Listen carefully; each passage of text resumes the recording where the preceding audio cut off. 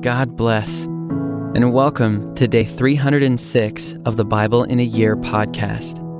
Our reading today is Luke chapter 14, verse 12 to chapter 16, verse 31. We hope you enjoy today's reading. He said also to the man who had invited him, "When you give a dinner or a banquet, do not invite your friends or your brothers or your relatives or rich neighbors, lest they also invite you in return and you be repaid.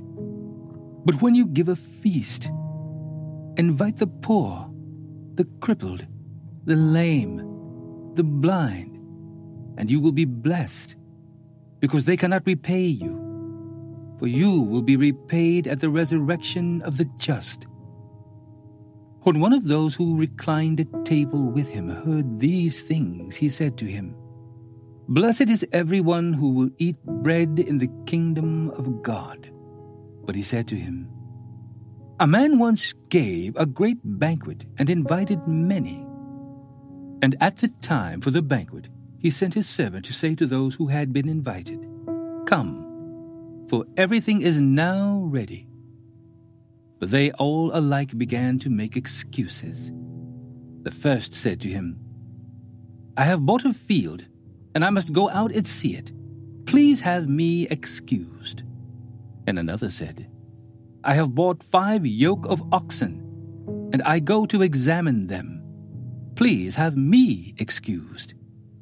And another said, 'I have married a wife, and therefore I cannot come.' So the servant came and reported these things to his master. Then the master of the house became angry and said to his servant, 'Go out quickly to the streets and lanes of the city, and bring in the poor and crippled and blind and lame.'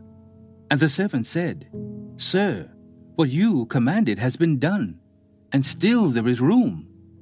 And the master said to the servant, 'Go out to the highways and hedges and compel people to come in, that my house may be filled.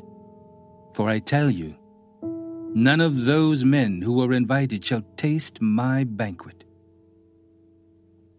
Now, great crowds accompanied him, and he turned and said to them, 'If anyone comes to me and does not hate his own father and mother and wife and children and brothers and sisters, yes, and even his own life, he cannot be my disciple. Whoever does not bear his own cross and come after me cannot be my disciple. For which of you, desiring to build a tower, does not first sit down and count the cost, whether he has enough to complete it? Otherwise, when he has laid a foundation and is not able to finish, all who see it begin to mock him, saying, 'This man began to build and was not able to finish.'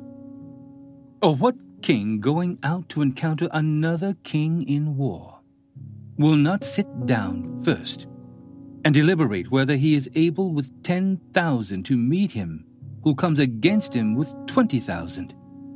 And if not, while the other is yet a great way off, he sends a delegation and asks for terms of peace.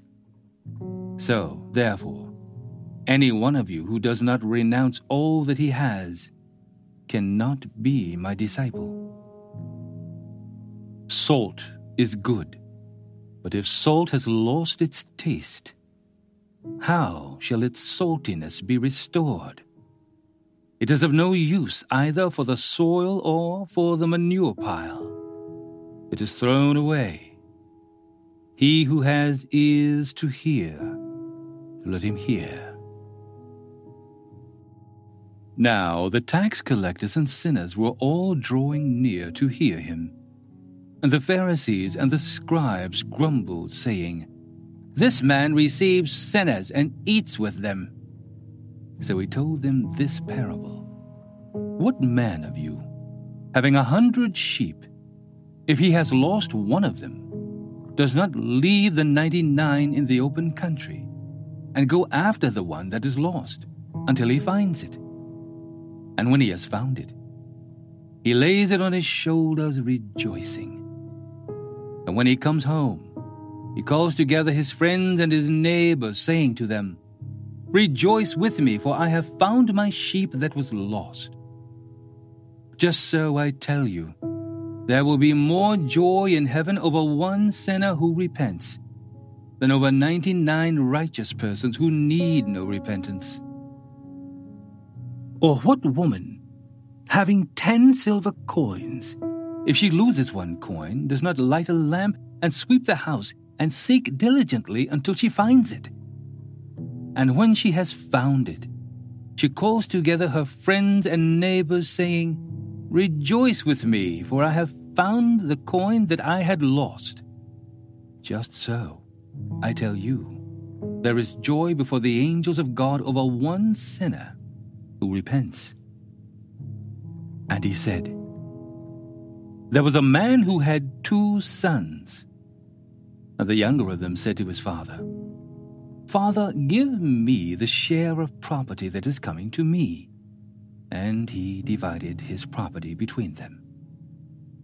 Not many days later, the younger son gathered all he had and took a journey into a far country. And there he squandered his property in reckless living. And when he had spent everything, a severe famine arose in that country, and he began to be in need. So he went and hired himself out to one of the citizens of that country, who sent him into his fields to feed pigs. And he was longing to be fed with the pods that the pigs ate, and no one gave him anything. But when he came to himself, he said, 'How many of my father's hired servants have more than enough bread? But I perish here with hunger. I will arise and go to my father, and I will say to him, Father, I have sinned against heaven and before you. I am no longer worthy to be called your son. Treat me as one of your hired servants.' And he arose and came to his father. But while he was still a long way off, his father saw him and felt compassion and ran and embraced him and kissed him. And the son said to him, 'Father, I have sinned against heaven and before you. I am no longer worthy to be called your son.' But the father said to his servants, 'Bring quickly the best robe and put it on him, and put a ring on his hand and shoes on his feet. And bring the fatted calf and kill it, and let us eat and celebrate. For this my son was dead, and is alive again. He was lost, and is found.' And they began to celebrate. Now, his older son was in the field, and as he came and drew near to the house, he heard music and dancing. And he called one of the servants and asked what these things meant. And he said to him, 'Your brother has come, and your father has killed the fatted calf, because he has received him back safe and sound.' But he was angry and refused to go in. His father came out and entreated him. But he answered his father, 'Look, these many years I have served you, and I never disobeyed your command. Yet you never gave me a young goat that I might celebrate with my friends. But when this son of yours came, who has devoured your property with prostitutes, you killed the fatted calf for him.' And he said to him, 'Son, you are always with me, and all that is mine is yours. It was fitting to celebrate and be glad, for this your brother was dead and is alive. He was lost and is found.' He also said to the disciples, 'There was a rich man who had a manager, and charges were brought to him that this man was wasting his possessions. And he called him and said to him, "What is this that I hear about you? Turn in the account of your management, for you can no longer be manager." And the manager said to himself, "What shall I do, since my master is taking the management away from me? I am not strong enough to dig, and I am ashamed to beg.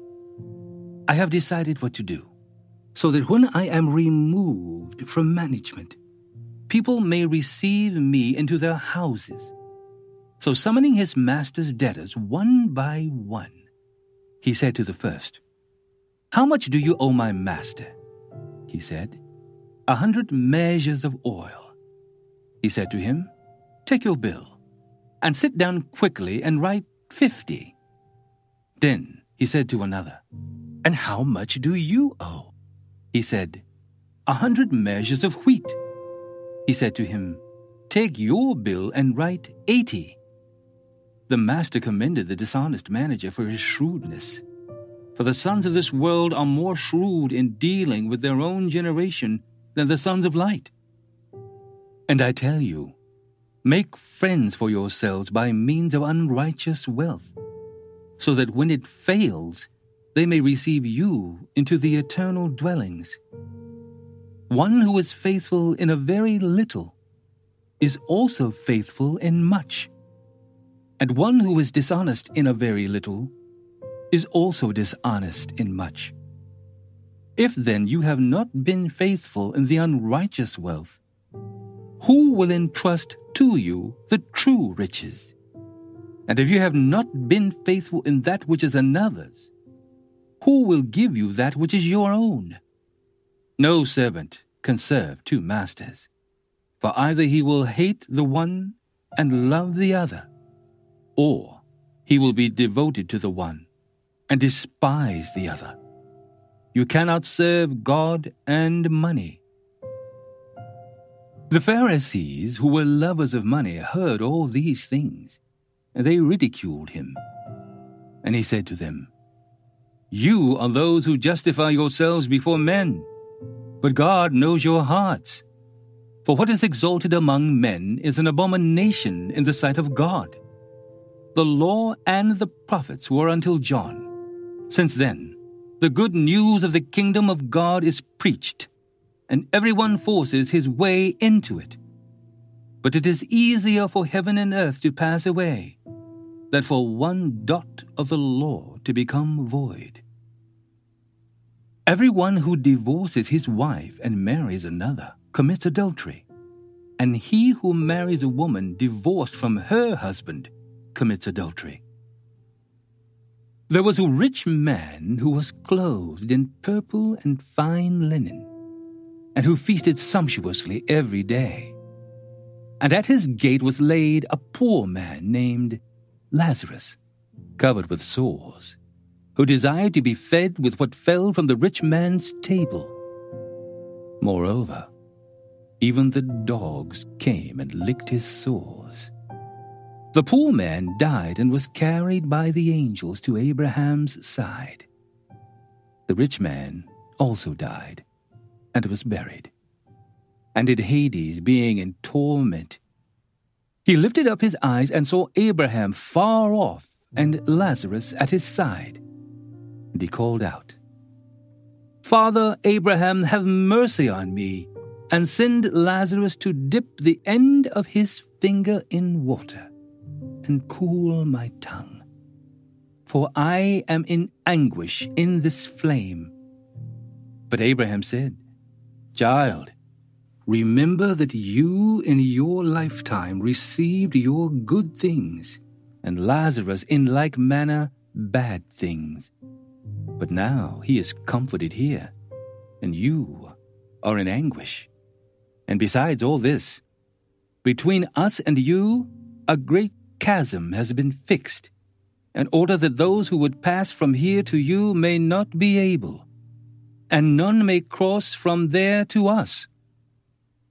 And he said, Then I beg you, Father, to send him to my father's house, for I have 5 brothers, so that he may warn them, lest they also come into this place of torment. But Abraham said, They have Moses and the prophets. Let them hear them. And he said, No, Father Abraham, but if someone goes to them from the dead, they will repent.